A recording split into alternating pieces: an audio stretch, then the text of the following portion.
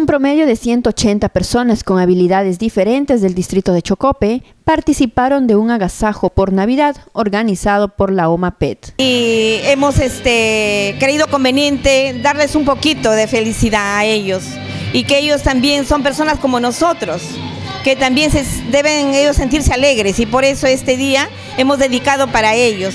De los más pequeños a los más grandes. Claro, y gracias al alcalde y a otras personas que también nos han apoyado para poder hacer realidad esto.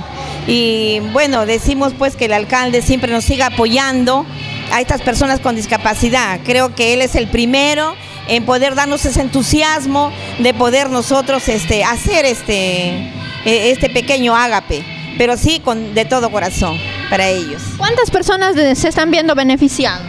Bueno, nosotros hemos dado las invitaciones a 180 personas, pero depende de que algunos de repente están enfermos, algunos están desanimados, algunos no tienen nadie quien los traiga, pero los que están aquí, con ellos vamos a disfrutar esta alegría, este momento, este espacio, ¿no? Y también les vamos a hacer un show para que ellos se sientan alegres.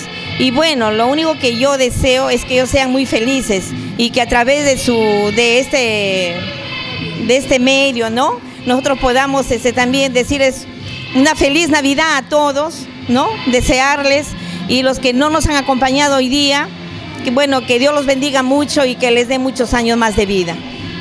¿Se entregaría juguetes a los niños o no? ¿No está considerado? Bueno, los niños se va a entregar juguetes el día de mañana.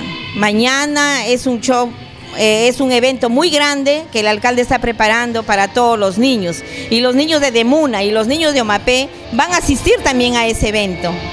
Sí. ¿Qué personas los están ayudando el día de hoy? ¿De repente usted desea agradecer a alguna de ellas? Bueno, tenemos aquí un grupo de chicos que están conmigo, ¿no? Y que también ellos me han contagiado, me han hecho también como que yo pueda cumplir con este deseo para estas personas con discapacidad.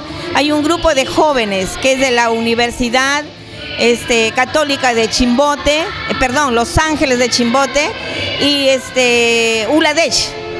Ellos están aquí conmigo trabajando, y también están ahí los trabajadores que conmigo está la señora Mina, que hace la limpieza aquí, está la señora Nelly, y también está la señora Teresa Angulo, que es presidente de los discapacitados, la señora Nelly Tejeda, también están aquí conmigo.